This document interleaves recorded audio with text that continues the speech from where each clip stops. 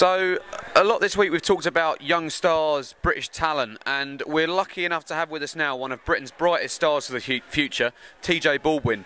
TJ, you've been here all week training with these kids and helping them out, teaching them your skills that you've learnt over the years. How's your week been?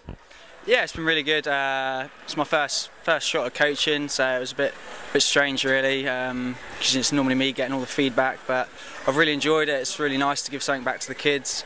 Yeah, and watch them progress. Fantastic. Now, I assume you've probably done a lot of these camps in your time, is that right?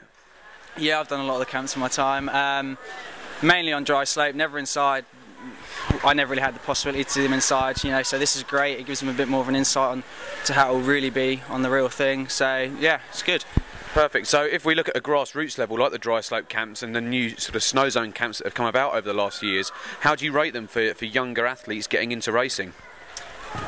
Yeah, it's a good insight, especially a camp like this. We've got two girls who've never ever skied in poles until in gates until this week, so they've got good insight to how it is really. And, you know, it's good to have Eddie and Finn along, give their expertise. You know, they've both been to the Olympics, Shemi as well. You know, let the kids ask them some questions, give them a real insight to the sport. Yeah.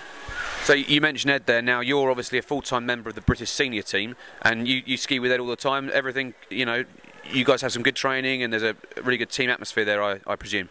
Yeah, it's a really good team atmosphere. A lot of banter goes on between us.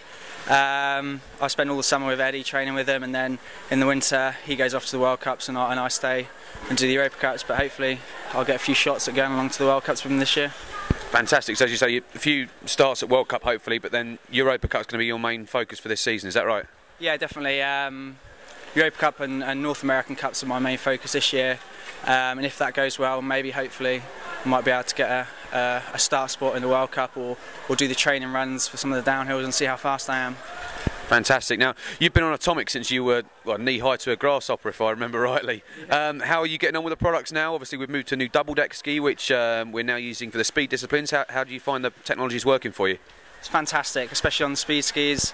You know, for young guys like myself, coming up from the bottom, really, when you start your Europa Cup, you get a lot of bumps, and the course isn't in great condition. And the double decks, they work wonders. They're an unbelievable ski to work with. Fantastic, that sounds great. TJ, thanks ever so much for your time. I'm going to let you get back to the guys downstairs, and let's see if you can show them a thing or two through this course they've set up for you. Cheers, Russ. Cheers. Thank you.